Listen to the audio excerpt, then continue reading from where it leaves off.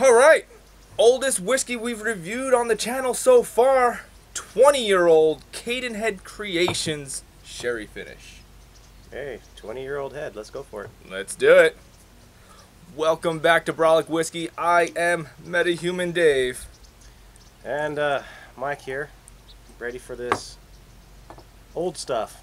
It is old. This is old stuff. We have someone to thank for this. At the last whiskey meetup, one of our friends from the meetup surprised all of us. None of us were expecting gifts, and he wasn't even at the meetup, and he just gifted all of us a bunch of stuff. This was my gift, so thank you, Richie Gabriel, for Cadenhead 20-year-old. It's rich, fruity sherry, Cadenhead Creations. So he'll do the Santa Claus thing. He just drops in, leaves you a bag of goodies, and leaves, huh? Ho ho. Santa's coming to town! Santa! Oh my God! Ho. Alright. Well, Richie, thank you. You gave me a beautiful color. Natural coloring, no less. Really. Non-chill filter, nothing added to it. This is as the juice was intended to be tasted. So the sherry really took to this one, huh? Oh yeah, and I'll get into that in a little bit about why. How about the floaties? Floaties, I don't know about that. Maybe it's because of the non-chill filtering. Maybe some stuff just didn't get filtered out, because I know a lot of people would assume it's the cork, but the cork looks like it's in perfect shape. It doesn't look like there's any disintegration there. But yes, you definitely smell that sherry. Yeah, sherry It's and sweet. apples. That's what I get, sherry and apples. Yep. So Wow, that's pleasant. a little bit about this one is Cadenhead is Scotland's longest running independent bottler. So they don't distill, they bottle other stuff. Sometimes they'll buy single casks and just put it out under their own name, or in this case they blended a few different things, put their own little spin on it. What do you think?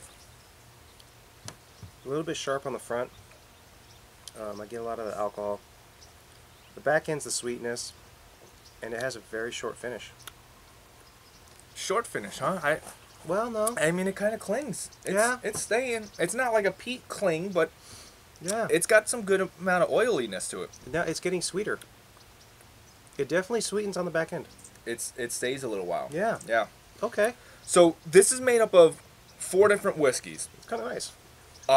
Malts from Bruichladdie, which Okay. your favorite whiskey was from Bruichladdie, Well, and Mortlach Rare Old that we've reviewed. okay. So malts from both of those, and then grains from Cameronbridge and Invergordon.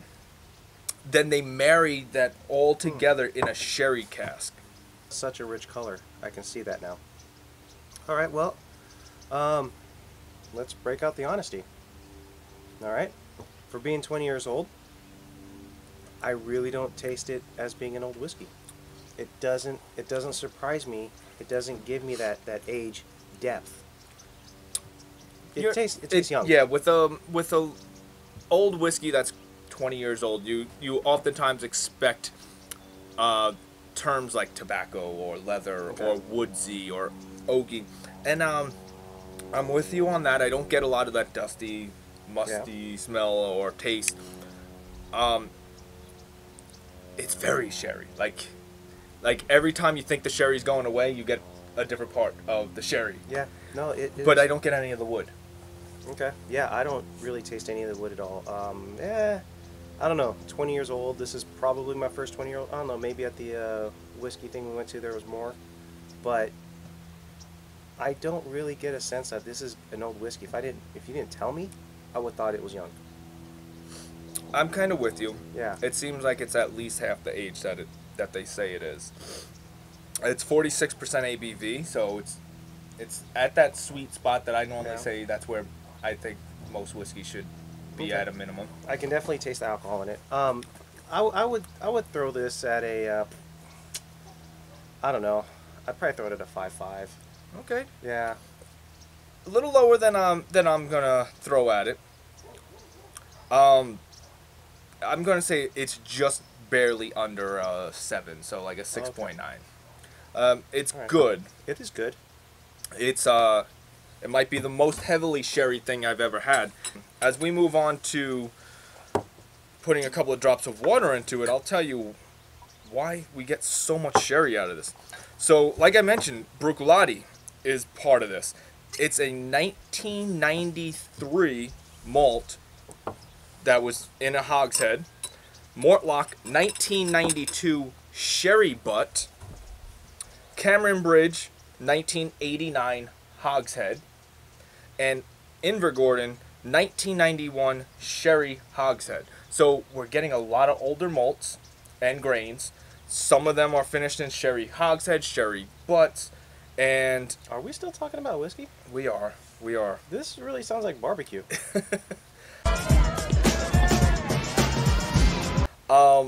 What's this hogshead and butt thing you're talking about? So What is hogshead is a barrel that's slightly bigger than your standard barrels. like what we would think of here in the U.S. Yeah, so if we're looking at like a 53-gallon wine barrel or something like that, a hogshead's usually a little bit bigger. There's no exact science to this because every cooperage makes their own sizes, but let's say maybe it's a 60-gallon barrel. Gotcha. Okay. Then a butt is almost twice the size of a regular 53-gallon. A butt is a very big barrel. But if you notice, that means that the oldest thing in here is actually from 1989. Okay. So Now, is that your 20-year-old, huh? no, because if you remember how aging works, the youngest thing that's in there is what you have to list. So the youngest thing in here was the 93. Bruichladdie 93. It was bottled in 2013. Gotcha. So there's your 20-year-old. There's your 20. If they were all from 89, then it would be like a 24-year-old, right? But So that's not the average. It's the okay. whatever's the youngest one is what you Gotcha. have to list on your label, which is why a lot of companies are unfortunately doing away with age statements because they might have mostly 93 in there, Yeah. right? So they're like, it's a, well, at this point now it's like 30 years almost, Yeah, right? that's true. But they might just throw just a little bit of a 3-year-old in there. It now has to be. It's now a 3-year-old. So they Gotcha. rather than saying it's a 3-year-old whiskey, they just don't even put an age statement on with some of the newer Hmm. stuff. Well, I'm gonna say it's kind of unfortunate on the nose. Mm-hmm. It seems to have reduced the aroma to almost nothing. Brought out some of the alcohol on the tongue. Oh, did it? But through the alcohol, as it shifts, strange to me, I don't know where it would be coming from in this mixture, but I got like a little bit of dark chocolate in the middle of the palate. Still getting the sherry, got a Ooh. little dark chocolate towards the middle, and then I went back to sherry again. Okay, I went sherry in the beginning, Mm-hmm. and then it just kicked my ass with a whole bunch of alcohol. Which is strange for something at only 46%. Oh, Go back to it though, because I think that on my second sip I didn't get hit with that alcohol. ooh, that one punched me. I still get chocolate. I don't know where it's coming from in this mixture, why I would be getting so much chocolate on the mid palate, but I'm getting dark chocolate at the mid. You? No. Just still the sherry and alcohol. Oh, yeah. Wow, that All right. comes. That is We do this all the time. just a wild trip on the back end to get hit with that alcohol like that on the back end. Wow. No, I think they're pretty close to each other, Mike. I think we're just getting different tastes on our own palates because I get sherry, like that fruity wine, dark chocolate in the middle, I didn't get the alcohol punch like in yours. and then Okay. you know, it's kind of strange. I think I might be leaning towards this Really? with the water a little bit because of that dark chocolate in the middle. I Not am enough to leaning make it a away. huge jump, Nope. but maybe like a 7 now. Like it broke the 7 mark now. No, I'm going down to a low 4. I mean, let's do the 4.2. 4.2. Yeah, exit stage left for me. All right, Mike. Well, why don't we just go on to Yeah. the rocks? I'll leave Let's- mine to the side. I'm actually excited to see what happens after it rests for a few minutes. Hey, look at that. What is that? Want some nerding out, Mike? Of course. Oh, of course. Always. Right? So, as I mentioned, this is the longest running independent bottler in Scotland. Well, from 1842 to 1972, it was under the ownership of the same original family. So it was a Okay. family-run distillery all those years. Then it was finally sold to J&A Mitchell and Company, which is the company that ended up owning Springbank. Remember how we were talking about how they do everything from grain to glass? Yeah. Well, they now own Cadenhead. Dusty now. Maybe it's starting to show the age with the ice. What do you think? Yeah. There it is. It does taste older now. I'm not going to say more pleasant, No? but it tastes older. I'm going back in for a second sip, but I was actually impressed. Which, for Scotch, that never happens. Bourbon, yes. Scotch, usually not so much. I don't know. It gives me a little bit of a honey sensation in the beginning. And then It's thin. yeah, and then it rolls right back into that alcohol again. It rolls right back into that burn. I'm not getting any alcohol. Oh no. Ooh. I can see some people enjoying it this way. Yeah. Maybe not so much me. I could see some of the pleasant things trying to shine through. It is a little on the lighter, fruity side. It doesn't. Like you're saying, you got alcohol burn. I didn't get any with it. I think that if this finish or the mouthfeel is a little thicker, I would probably enjoy it this way. I'm going to sip again. What do you got on? I'm not real impressed with this. I think it is better than the drops of water. I think I will score it, and I think I'll put it at a 5. Okay. Right back up to the 5 range. It does bring out some age. It does bring out some maturity into it. I'm not an expert on 20-year whiskey, Me neither. so I'm going by, I guess, preconceived notions at this point. And I'm going to say it's a little bit simple from what I would expect from a 20-year. Right. The ice helped a bit. How much are we talking for this bottle? When I was doing research for the whiskey, I found only 2 places that still had it for sale, and Wow. both of them were selling it for $100. So there was K&L, and one location of Total Wine still had it. That's tough because that's a good price for 20-year whiskey. It's a great That's price. a really good I price. was shocked when I seen that price.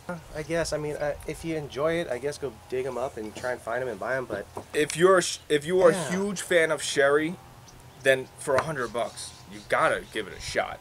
If you're on the fence about sherry, it's probably I'd walk away. not one that you would Yeah, want I'd to walk go away. towards right now, because this is by far the most heavily sherried thing I've had. I'm still gotta give my score on this. I'm giving it a fair shake. It's a 6 on Okay. ice. So I prefer it with just that one little drop of water. But I don't find any of them bad in any way, which is a plus for us when we talk about Scotch yeah, on ice. So my biggest fault with the thing is that alcohol on the back end of your taste. Other than that, I just think it's a little bit immature tasting for the age it's saying it is. I'm not sure if I'd ever suggest anyone buying it. I don't know if I could. I don't know if it's worth it. Well, that's why I'm saying, if you're a sherry fan, then yeah, you're Okay. going to love this. All right. If you've never had sherry yet, I would not say this is the first one to go to. But if you're a sherry fan, there's no way you're not gonna like this. That's all I'm saying.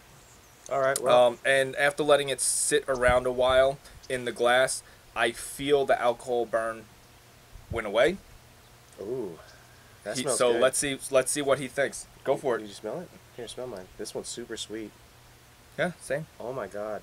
So let's see. Oh, this Does is he with the like water, it too. with? Because I've been noticing now, letting it sit around for a little while, sometimes brings out some nice sweet notes.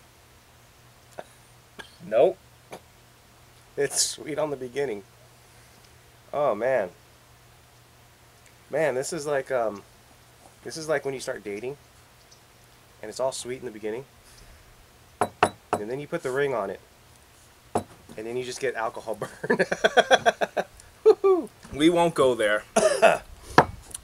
All right, I'm still saying this is probably my preferred way, is with a drop of water. All right. When you let it sit around a little bit longer, it actually pulls out more sherry. He's saying he gets burn. I don't get any burn with the water. All right. But either way, we still gotta thank the man again. So thank you, Richie, for a fantastic gift. It's a great experience. I enjoyed it. All right.